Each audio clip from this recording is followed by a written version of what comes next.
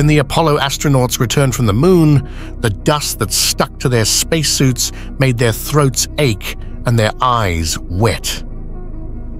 The particles in lunar dust are sharp, abrasive, and unpleasant. But how hazardous is it to humans?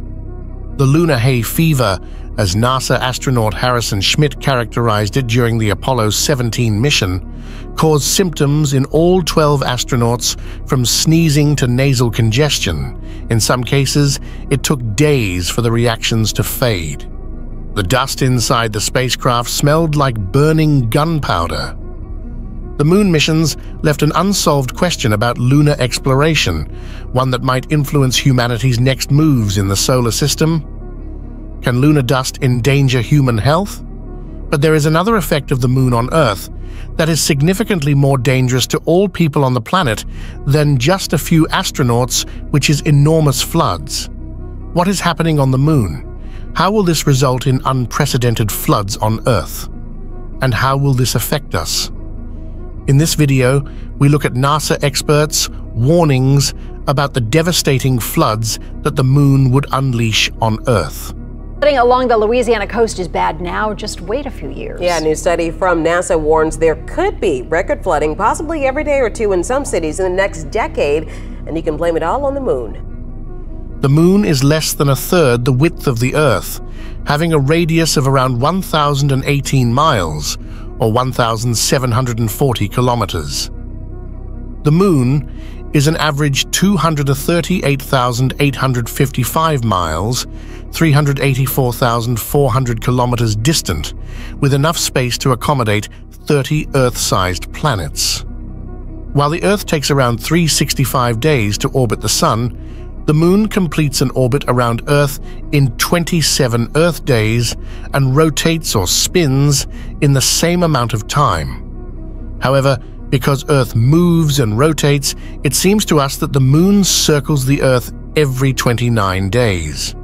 The moon may look peaceful, yet it formerly contained active volcanoes that are now dormant and have not erupted in millions of years. What does the moon's surface look like? We know what the moon's terrain looks like and why it is that way owing to probes and landings. However, unlike Earth, the moon's atmosphere is too thin to prevent objects from colliding with it. As a result, the moon is constantly bombarded by asteroids, meteorites, and comets. The crashes produce multiple craters, such as the Tycho crater, which is more than 52 miles, 85 kilometers wide. Over billions of years, these hits have shattered the moon's surface into fragments ranging from massive boulders to powder.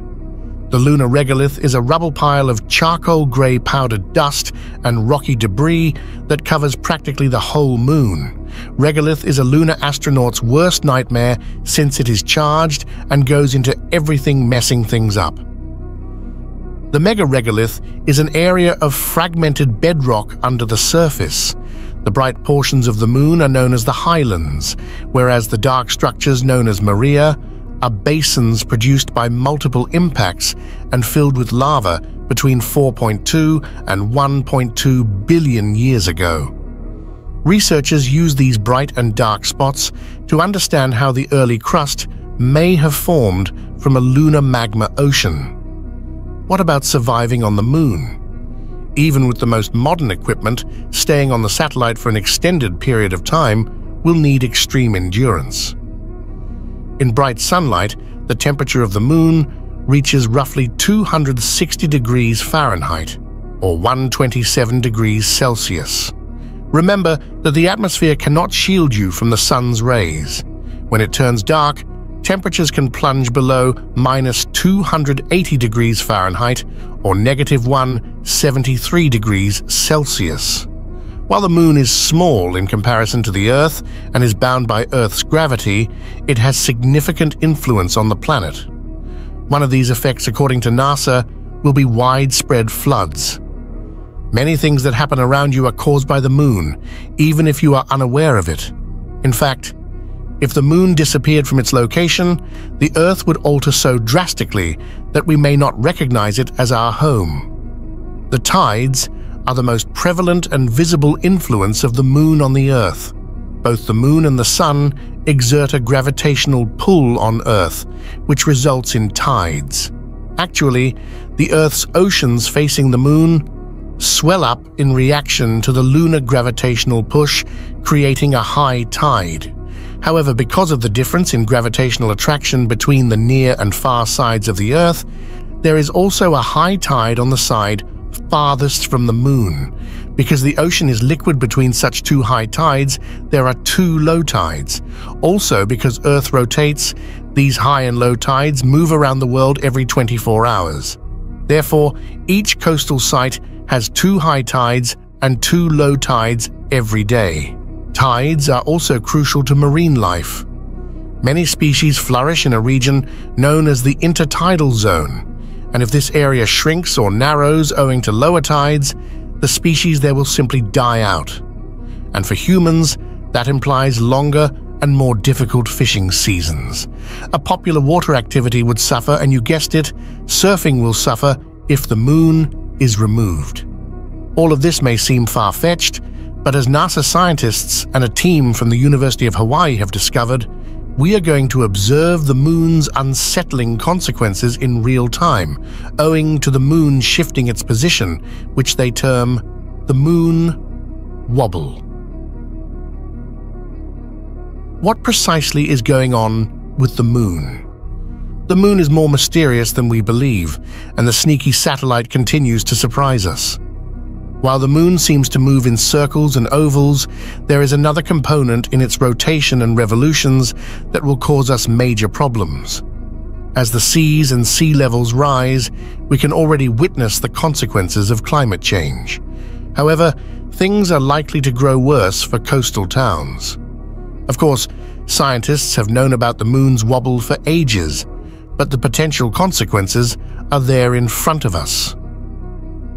NASA is particularly concerned about how the moon wobble would worsen the Earth's already existing climate concerns. As previously stated, high tides are created by the pull of the moon's gravity on the Earth as the planet spins, resulting in 2 tides per day.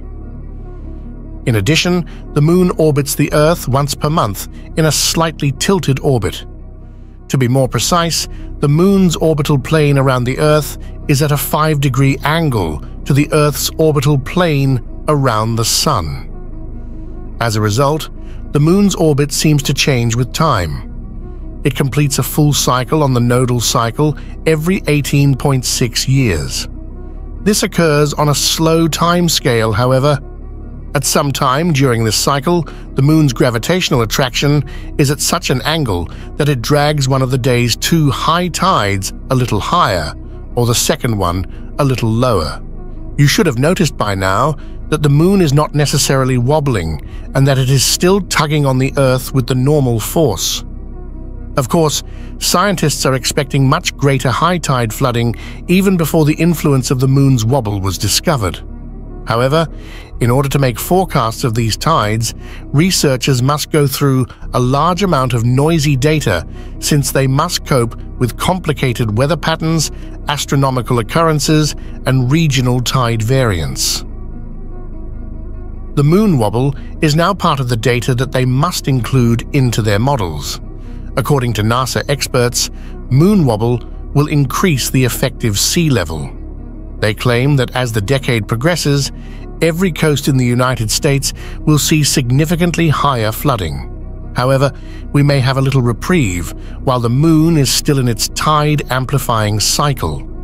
The highest seas amplified by the moon cycle will trigger a surge in flood numbers throughout nearly all U.S. mainland beaches, including Hawaii and Guam. Only the extreme northern shores, including Alaska's, will be spared for a while since land areas are rising owing to long-term geological processes. So how bad will the floods be? You may recall some recent severe floods, but NASA predicts that the moon's wobble will cause the amount of flooding disasters to triple or quadruple, which is a frightening prospect. Using 2019 as a benchmark where scientists predicted 600 floods, it is difficult to assess the consequences of greater flooding anticipated by NASA. Low-lying regions are the most vulnerable to floods, and the situation will only worsen with time. Researchers have used models to predict how these floods would appear, and some of these floods may occur in clusters lasting more than a month. Cities may suffer flooding on consecutive days or every other day, depending on the alignment of the moon, sun, and earth. These tipping spots were determined by watching 89 tide gauge stations in every coastal U.S. state and territory except Alaska. They developed a novel statistical methodology for mapping common sea level scenarios and flooding thresholds. Phil Thompson, an assistant professor at the University of Hawaii and the lead author of the study, pointed out in a release that because high tide floods involve a small amount of water compared to hurricane storm surges, there's a tendency to view them as a less significant problem overall. But if it floods 10 or 15 times a month, a business can't keep operating with its parking lot underwater. People lose their jobs because they can't get to work. Seeping cesspools become a public health issue. They are continuing their research and want to upgrade the flood tool in the future. Flooding on such a regular basis might cause significant economic harm. This is before taking into account damage to key infrastructure, such as water supplies, electricity production, communication equipment, and so on.